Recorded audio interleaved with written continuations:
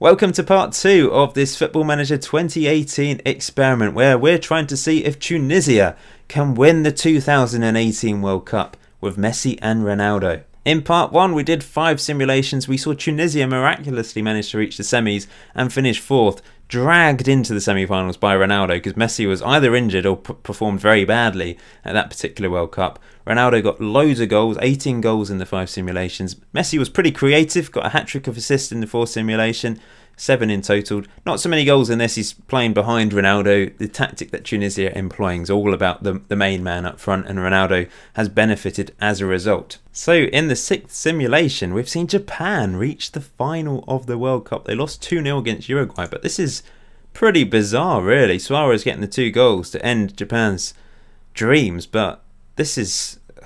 wow. I mean, we didn't see Japan... I don't think we saw Japan win the World Cup in my 1000 simulations. Maybe they might have won it once, might be wrong, can't quite remember off the top of my head. But that is very impressive of Japan reaching the final. Tunisia missed out, unfortunately. They finished 3rd in the group with 4 points, missing out on goal difference to England. They beat Panama 2-1, but it wasn't really a big enough scoreline to beat Panama by. A 2-2 draw against England and a 3-1 defeat against Belgium. But let's see how Messi and Ronaldo performed then. So Ronaldo scored 2 against Panama in the 2nd minute and 35th minute. Then against Belgium, Messi got the goal, but in the end it was just a consolation goal. Belgium went 3-0 up very early on. And then against England, Ronaldo scored 2 goals, one of which was a late penalty to get a point, but that wasn't good enough to get through from the groups, unfortunately. I think they probably played the same tactic. Yep, Messi playing behind Ronaldo. They love this 3-man attacking midfield, don't they, with 2 midfielders. I suppose they get the fullbacks bombing up the wings and crossing it into Ronaldo, and that's probably how he's scoring a lot of goals, to be fair. So in the 7th simulation, Colombia beat Belgium on penalties to win this World Cup. So Belgium went through from Tunisia's group. Did Tunisia manage to get out of the group though? Let's have a look and see. They did. They finished 2nd behind Belgium, meaning England were knocked out. Tunisia defeated England 2-1 and beats Panama 6-2. Wow, what a win that is. I mean, that's what they should be doing. They need to be getting goals against Panama to be going through to the 2nd round, where unfortunately they lost against the eventual winners, Colombia, 5-0. Absolute thrashing, I'm afraid. Ronaldo didn't play very well up front. A lot of the team let them down. Messi was the best performer of the starters anyway. But an impressive group stage from Tunisia. It's a shame they went out in the 2nd round against a very strong Colombia team.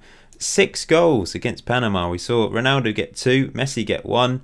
Excellent performances from the players. 2 red cards for Panama really didn't help though, did it? 2-0 defeat against Belgium. That just wasn't their day. Ronaldo 6.1. It certainly wasn't his day. But against England he scored 2 goals and once again a penalty from him, helping Tunisia reach the 2nd round of the tournament. And tactically, once again, Messi played behind Ronaldo, as you can see there. On to the 8th simulation then, and England defeated France 3-0 in the final. I'm kind of thinking that Tunisia were knocked out here because I can see Belgium and England featuring in the stats, so I don't think it bodes well for Tunisia, unfortunately. This part 2 might not be as successful as that part 1.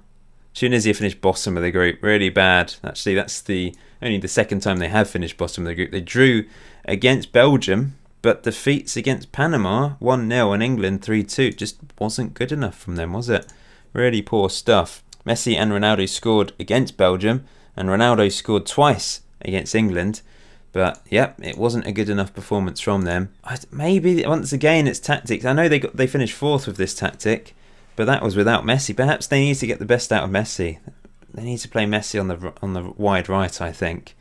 He's not playing in the position he would prefer to play, and that's for sure. You know, he can play attacking midfield, of course, but he'd rather play there or up front as, you know, a false 9 type thing.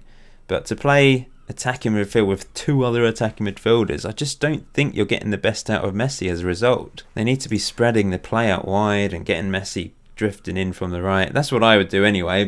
We have seen Messi be a little bit disappointing in this experiment, to be honest. He's not got goals because Ronaldo's grabbing all of them from that striker position, and he's just a little bit anonymous. Sweden have won the World Cup again. 2-0 win against Germany. Impressive stuff from them. They beat Brazil previously, and they've they've won it again in this 9th simulation, the penultimate simulation of this experiment. Unfortunately, Tunisia missed out. They finished 3rd. They did get a win against Panama, 4-0 win, really good win. But a 2-2 draw against England wasn't good enough to get them out the group after a 5-0 defeat against Belgium. They were just far too strong for them. Once again, the same tactics employed by Tunisia. But yeah, impressive 4-0. Messi scored, Ronaldo scored a penalty. Against Belgium, they were very disappointing. 6.1 from Ronaldo, really poor. And once again, another penalty from Ronaldo against England.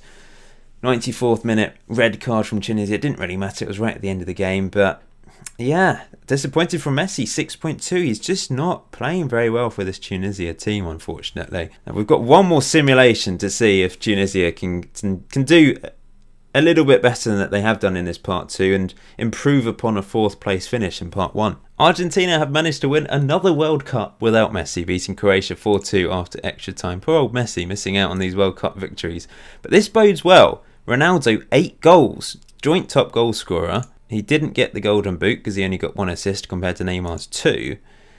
But perhaps they've gone quite far in this tournament as a result. Let's have a look to see. So, in the group stages, they topped the group with 9 points, scoring 10 goals in the process, winning all 3 games. Excellent performance from Tunisia. Second round then, they lost against Poland on penalties. Oh, Tunisia, so close yet so far. And Messi got injured in this game. Why is he so injury prone? And he was playing central midfield rather than attacking midfield. Why have they gone back to doing that? I don't know. Or maybe it got them out the group in top spot. Possibly, I don't know. Let's have a look then and see things in a bit more detail. As you can see, they're playing in that central midfield role. They certainly had injury problems, didn't they, by the looks of it. But what a win against Panama. 6-2. Ronaldo with 3. Messi with 2. Both of them coming together and performing brilliantly. 2-0 win against Belgium, thanks to a goal from Ronaldo. 2-1 win against England with Ronaldo getting both of the goals. And then against Poland, he scored both goals as well. So he played magnificently well in this tournament once again. He scored so many goals in this experiment. We'll have a look at the spreadsheet in a second. But yeah, I feel like Tunisia have done all right. They've managed to qualify from their group 4 times, which is certainly an improvement upon the real World Cup simulations that I did. 4 out of 10 times is actually pretty good, but I was hoping that they would be able to reach a final after that very good part 1 with the 5th simulation. It just wasn't to be in the end. So this is how it ends after the 10 simulations. Of course, the best performance was 4th place in that 5th simulation. Messi, goals-wise, was poor. The best he managed was in that last simulation of 2. But we know the reasons why. He's not playing up front like Ronaldo is. Ronaldo got 40 goals in 10 simulations. That's an average of 4 every tournament then, which is not bad going at all. And he got 8 goals in 2 tournaments, which is fabulous. 5 assists. Wasn't particularly creative throughout this experiment, but that wasn't his job. His job was to put the ball in the back of the net. Messi got quite a few assists, but he was sharing those assists with his other attacking midfield creators, wasn't he? He wasn't the only attacking midfield player, which is why perhaps he wasn't as creative as he could have been, but was quite consistent. There was only 1 simulation where he didn't pick up an assist. 8 goals, you know, not great compared to Saudi Arabia. Messi preferred playing with Saudi Arabia in terms of goal score, but certainly with assists, he's been much better with Tunisia. Ronaldo's absolutely loved playing for Tunisia, hasn't he? 40 goals, which is double what he managed with Saudi Arabia. So Tunisia overall have done better than Saudi Arabia, but we're still not quite there. I'm going to try Australia next. I think there's something in that. I reckon, I don't know, I have a feeling that they could do something with Australia, but maybe I'll be completely wrong and they're flop completely. But I hope you're looking forward to that. Hope you enjoyed this experiment. Please leave a like if you did. Until next time, enjoy FM18, enjoy the rest of your day. See you very soon.